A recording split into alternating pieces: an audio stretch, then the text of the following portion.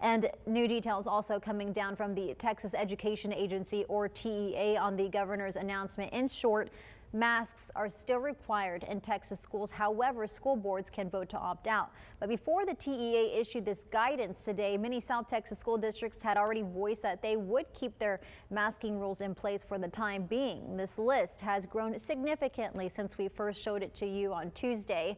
You can visit our website for this full list. And here's a look at local colleges. Texas A&M Corpus Christi and Del Mar College say their COVID protocols will not be changing, so masks will still be required while on campus. Same goes for Coastal Bend College.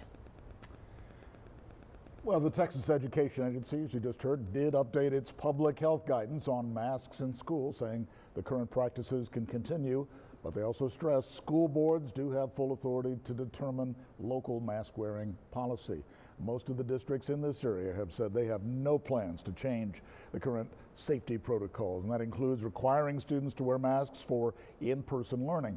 Dr. Nancy Vera, president of the Corpus Christi American Federation of Teachers, tells us the risk of lifting the mandate is too great for those in the classroom.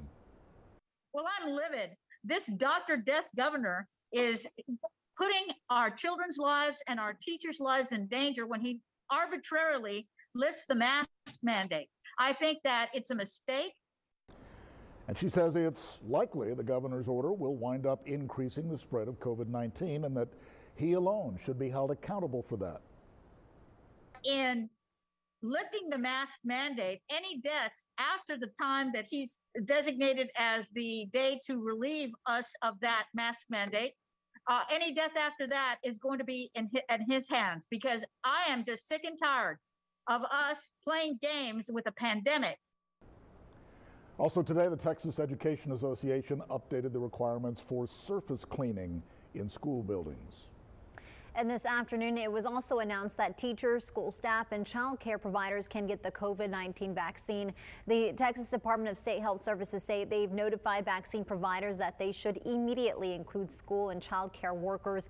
The directive was sent down from the federal government that teachers, bus drivers, and staff who work for licensed child care providers would be included in vaccine administration. And those teachers can now get the vaccine at participating CVS Health locations. CVS has dozens of pharmacies in the state that are giving out the vaccine, but currently only a few locations have appointment openings due to high demand. Robstown and Mathis are the only area CVS locations currently on the list, and we're told that they are fully booked, but new appointments are added as more vaccine becomes available. To sign up, you can go through the website or through the CVS app.